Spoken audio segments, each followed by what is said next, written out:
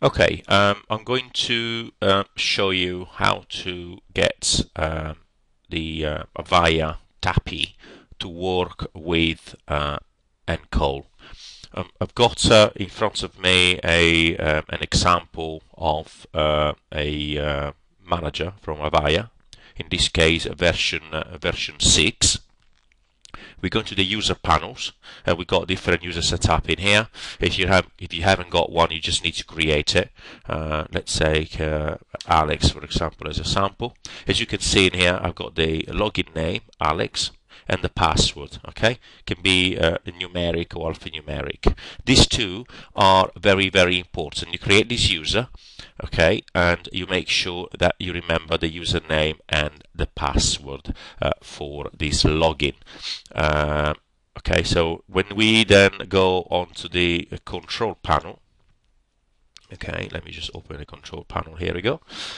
What I have in here, I go to the phone and modem options. Okay, obviously, I have installed the TAPI driver, the single party that is provided with your phone manager. So when you purchase the Avaya IP Office, you get the software that comes with it, including phone manager, and you have an option to install TAPI. You install the TAPI. You go to phone and modem options on your control panel. On the advanced option, you have the Avaya IP Office TAPI 2 service provider. Double click. You select single user.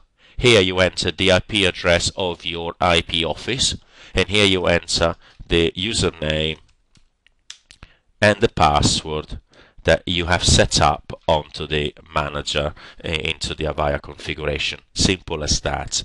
So that's what you do. In nCall, of course, you have also the option to set up the user. So you're going into nCall. And you go into the admin options, managers, user manager. You set up, for example, Alex as a user. And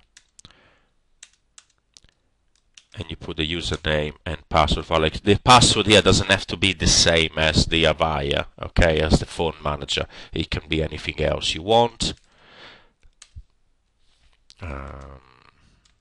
Minimum 4 digits, so 1, 2, 3, 4, and here you put a telephone ID extension. Okay, this is the same telephone ID you've assigned on Avaya. So if this extension was to be 252, for example, you assign it here. Okay, so you click on OK. I'm going to click on cancel now because I don't want to save it. You click on OK and OK again. Okay, and here we go. So you go back to the configuration. You see Alex extension is 252, and a job is done. Restart your computer. Most probably, sometimes Windows XP especially will require you to restart, and you should be able to get nCall to communicate with your phone now. Thank you.